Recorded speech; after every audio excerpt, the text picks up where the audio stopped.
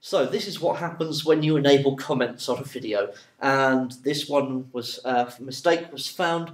So apologies for the video beforehand. This is its replacement.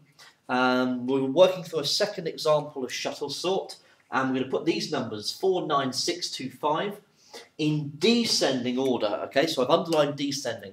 It is quite possible that you could be asked to put them in descending order. It can be a little bit more tricky, okay, in the sense that you're just not used to doing it. So you've got to keep an eye on it and be aware of it. So we work with a column approach, 4, 9, 6, 2, 5. We're going to count the comparisons of swaps at each pass. Okay, so we draw a line under the first two numbers, and we're going to compare 4 and 9 first.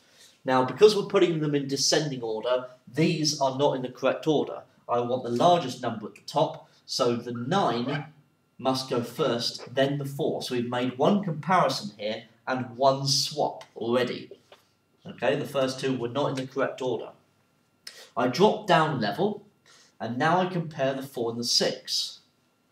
Well, the 4 and the 6 would be in correct order if this was ascending, but it's descending, so I need to make a swap here with the 6 and the 4.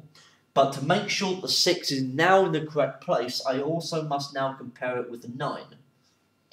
Which obviously it is, because 9, the order should be 9, 6, 4. Okay, so I've made two comparisons, but I only made one swap there, the 6 and the 4. So I now have 9, 6, 4, and I've got the 2 and the 5. I drop down a level, okay, and I make the comparison between the 4 and the 2.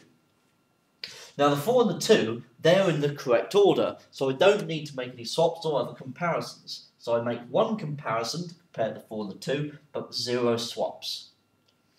So I've now got 9, 6, 4, 2, and then 5, and I drop down a level, the final level, to now consider 2 and 5.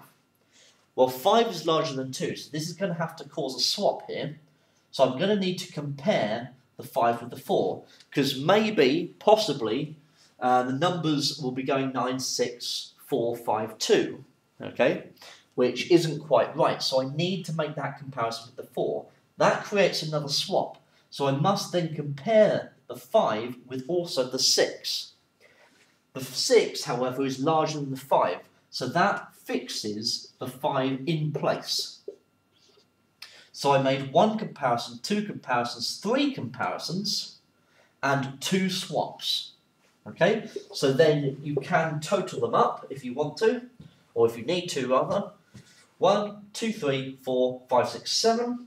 7 comparisons, and 1, 2, 3, 4 swaps. Okay, and that is, in this case, doing shuttle sort and putting a list of numbers in descending order. Okay, so you just got put a little bit more thought into it. You don't expect that you would have to, but it's because you're just probably not going to be used to putting numbers in descending order rather than ascending. Okay.